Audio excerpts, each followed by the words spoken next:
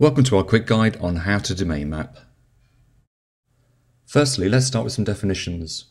A domain name is a web address that is linked to an IP address, for example your company name.com, and you'll also find there are different extensions that can be used on the end, such as .nl, .co.uk and many others. An IP address is the unique numerical label that is assigned to the server that is hosting your website.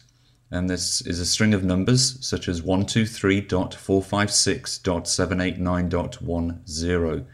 And think of this as the address of the server that is hosting your website.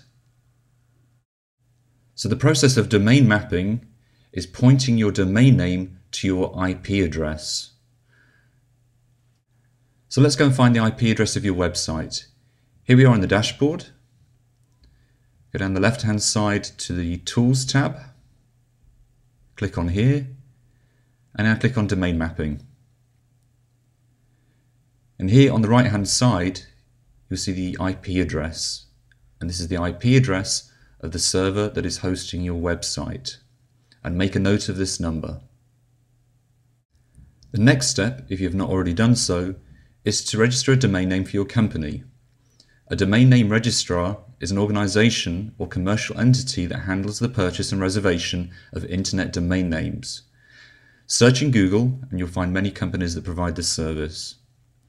You will need to go through a domain name registrar to purchase a suitable domain name that you can direct to your website IP address.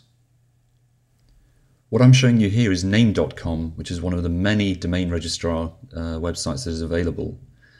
You can do a search for your company address.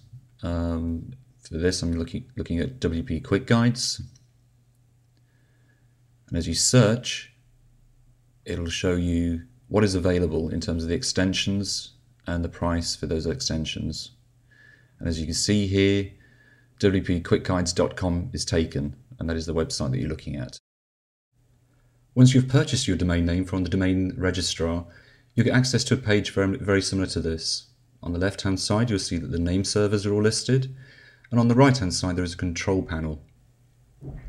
By clicking on DNS management, you'll see a screen very similar to this, and we now need to record two A-type records, and you can see that I've already done this for WP Quick Guides.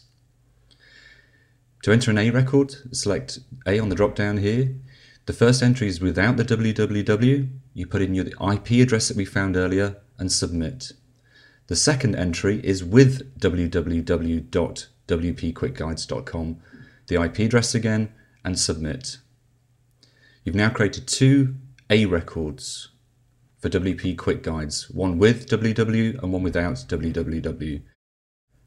The final step is to go back to your website, click on Tools and Domain Mapping, and here you'll now enter your domain name that you have registered with the domain name registrar. Click Add, and you've now completed domain mapping. So your domain name is successfully mapped to the IP address of the server that is hosting your website.